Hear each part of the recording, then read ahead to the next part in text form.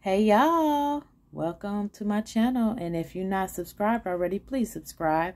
I always talk about relationships on this channel and give men and women some things to consider when trying to get in a relationship. So if you're trying to get in a relationship and you can't get it right, maybe you should listen to my channel. And a lot of times when people don't get it right so many times, it's because they're not willing to change. But today I want to talk about ratchet females. And I also looked in the Urban Dictionary to see what they definitions of ratchet female is. And I got some things. So at the end of the video, I will tell you about what the ratchet female is. Okay?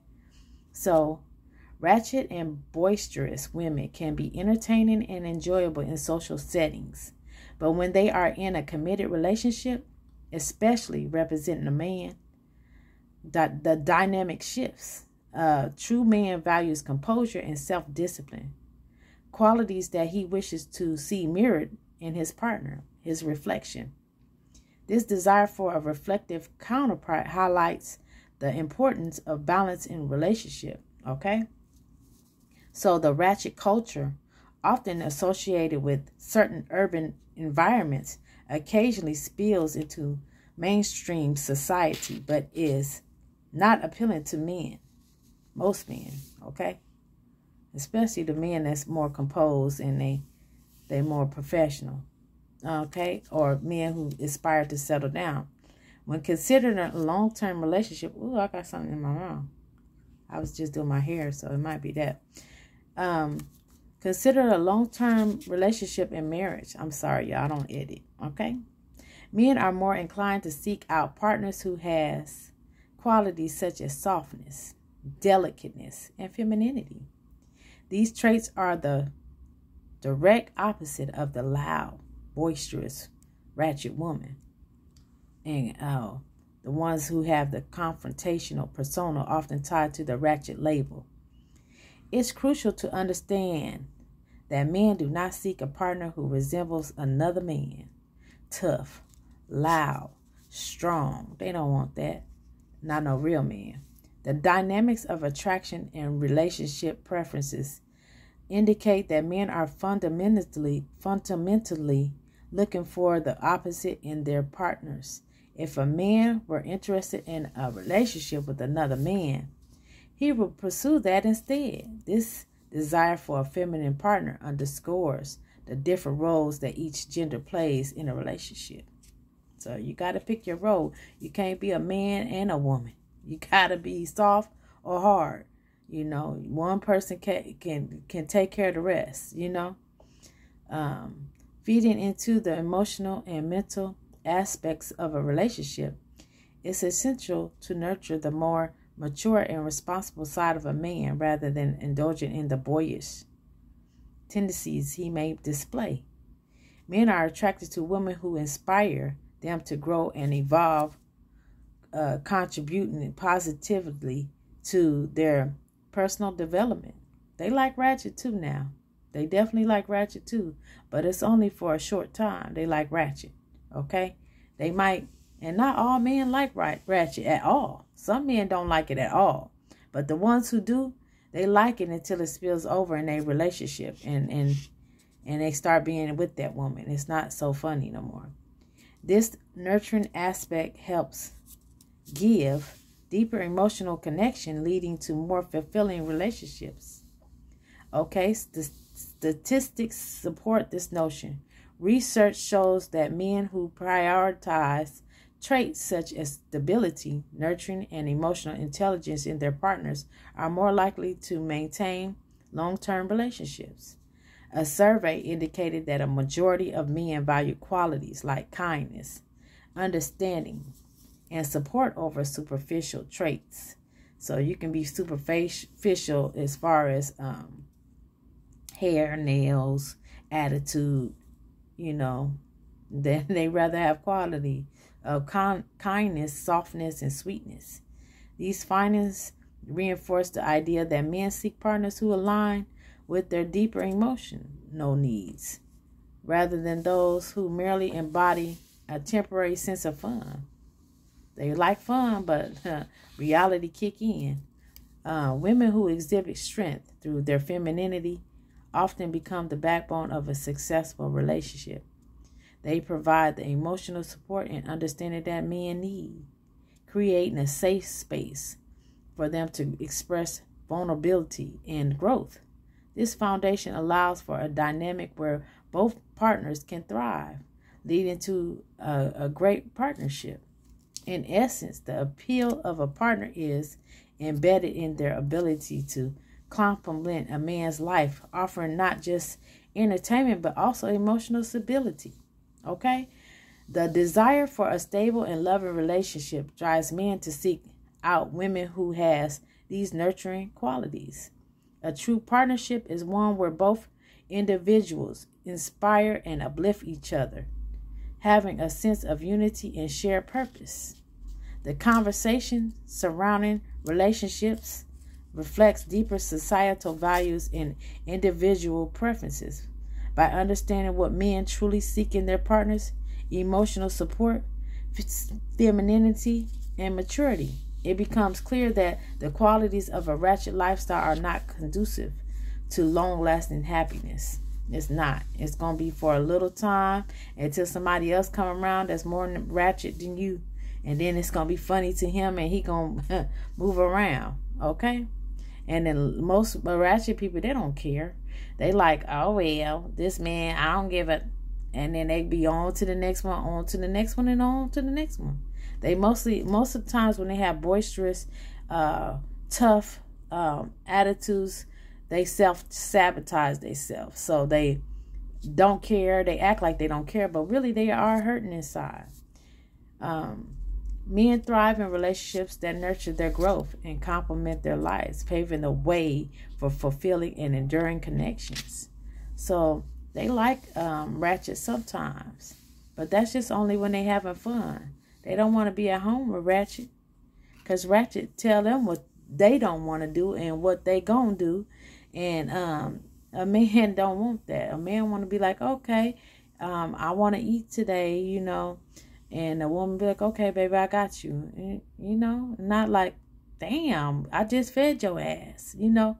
Like, just, I don't know. It just ain't good for a man that want to be with somebody forever. And then if you ratchet, you can't cut it off, because you got to go home to their mom. And then if they do something for their mom you don't like, you cussing them out. So I have like 30 things that say if you ratchet or not, okay? And the ratchet woman may exhibit these things, okay? So here we go. Attitude, sassy, smart mouth, temperamental. That means a hair trigger. Go off at any times over anything that she don't like.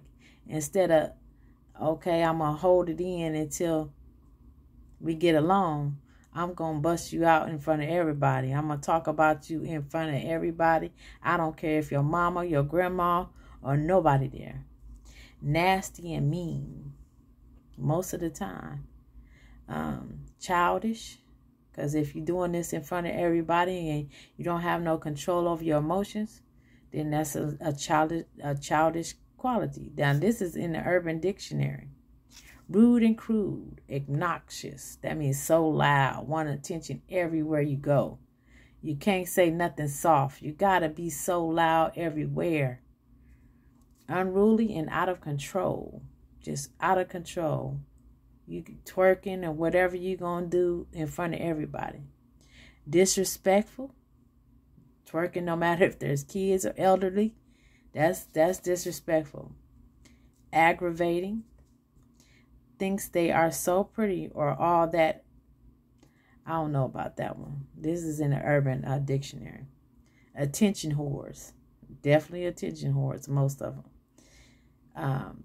Mean girl behavior. Spiteful, mean, cruel, manipulative, deceitful, vindictive, especially to other females. Now that might be true, because some females that have this boisterous and mean and angry attitude, it stems from something. They hurt from something. They jealous hearted, and they They're just against other females. Indirect or direct aggression. So they might be on their Facebook, or they might be in your face ready to fight, or on your social media stalking you and snapping and saying all type of crazy stuff. Okay, wanting to fight over nothing. Like, you see how if she keep looking at me, I'm gonna steal off on her. You know, just crazy stuff like this. You know, I used to be a little ratchet, y'all. Okay, so I know I'm just gonna calm down a whole lot. Time to do that to you. Okay, so I always have beef with other ratchet females over who's prettier, or boy drama. Always getting into about a man that don't want nobody. And that stems from you can't keep nobody. So whenever you get somebody, you just try to hold on to them, and you be ready to fight over them. Thinks it's funny to start stuff, cause drama, be disrespectful, say nasty things about other people, often caught laughing with other ghetto people. It say douchebags. So I'm thinking that somebody that's not black wrote that, because I don't think we say douchebags. So I don't know if this is valid at all. But some of this stuff, because I know ghetto and I know ratchet. Now ghetto is not, I'm ghetto, but I'm not ratchet. I'm not gutter either. Okay, so you got to know them differences. But whoever say ghetto douchebags this can't be a black person wrote this, okay? But some of this stuff is right, because I know ratchet, okay? So changes their hair and its color very often, super bright colors to draw attention. I do this. So when I say if you got one or two or do three, hey, I be colorful, okay? I just like colors. I like how I look in them, and I just want to change it up. Everybody do that though. Every color woman do that. And I'm not saying that black girls are the ratchet ones, because there is all color ratchet. Okay, so I'm just letting that be clear, because one of my friends is Caucasian and she ratchet. Okay, she's still ratchet. She ain't never changed. She's still in the hood ratchet. Okay, so I'm not associating black females with ratchetness at all. So you know. Okay, so but you know we was probably the founders of this stuff. Okay. Long nails and long lashes. Okay, sometimes I do long nails and long lashes. So again, you know, this is ratchet. Oh well, I got to be ratchet a little bit. I'm cleaning it up though.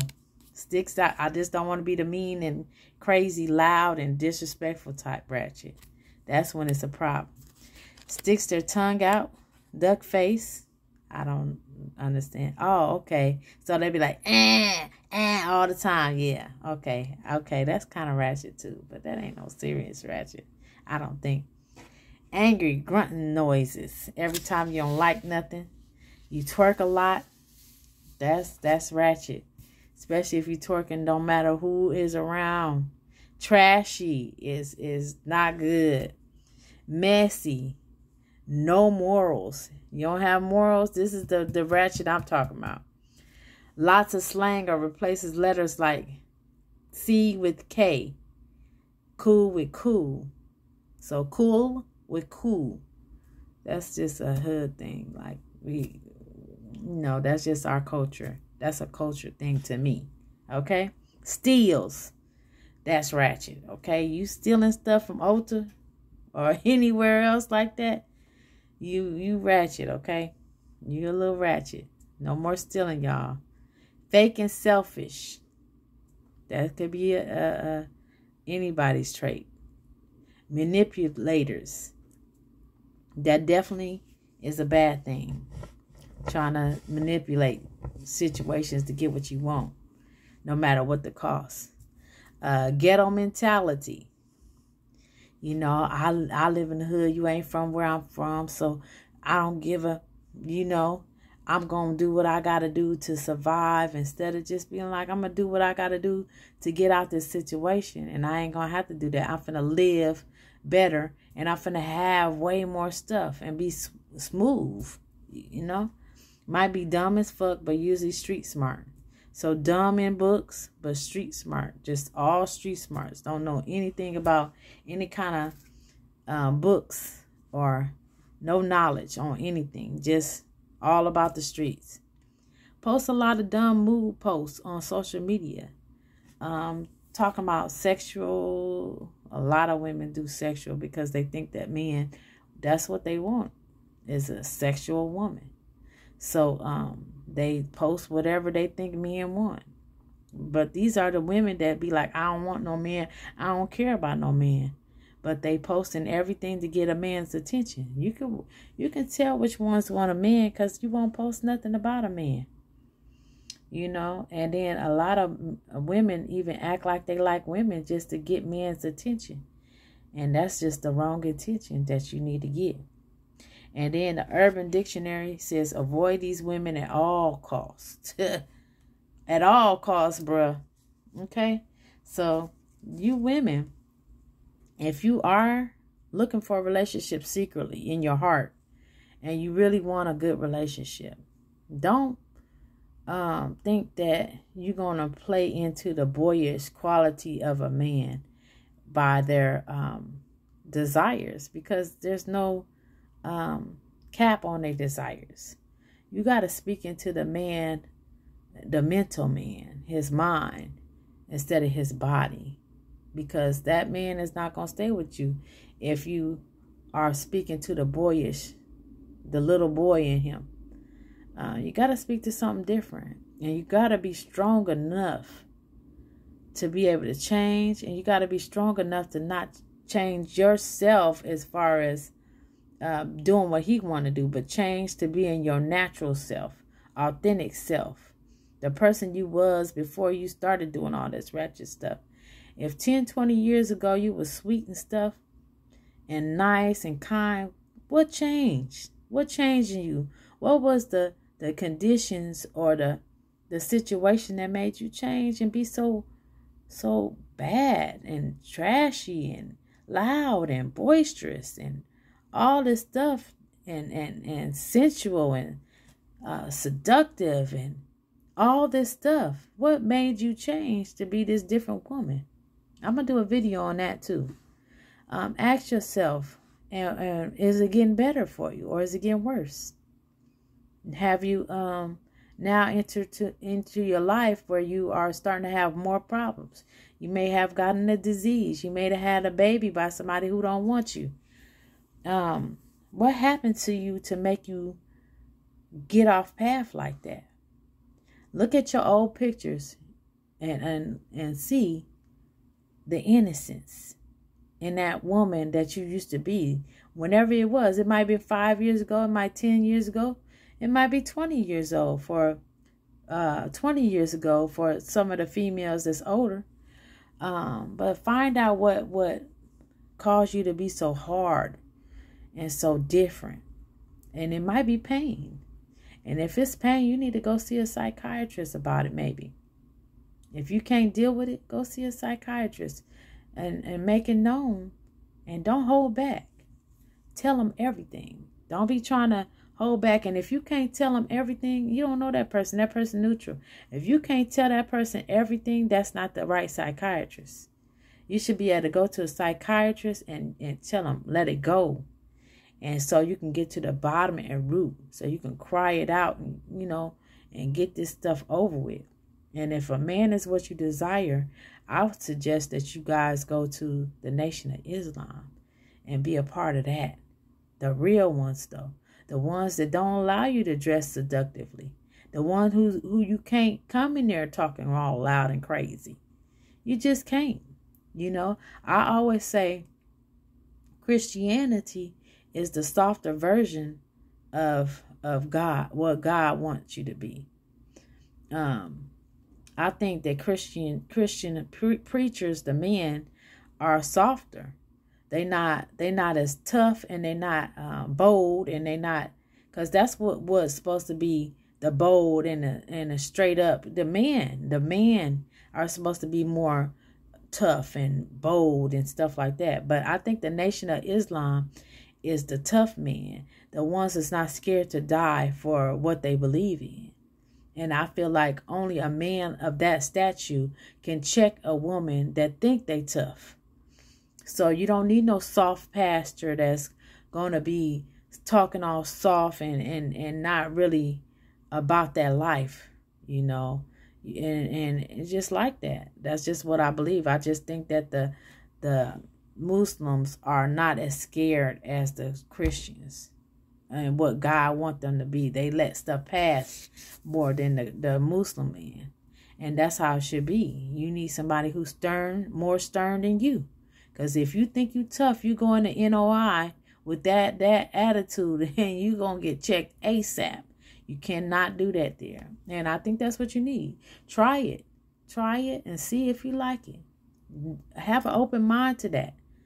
I only say have an open mind to something that can make you evolve and be a better person. Not have an open mind to all this crap.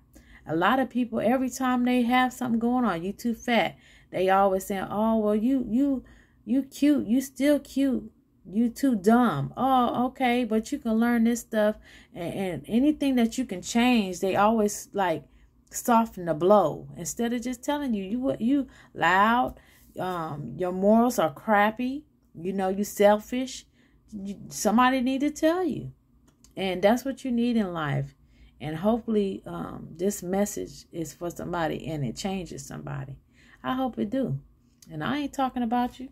Because I used to do that. But I'm telling you, it never worked for me. And I don't want it to work for you either.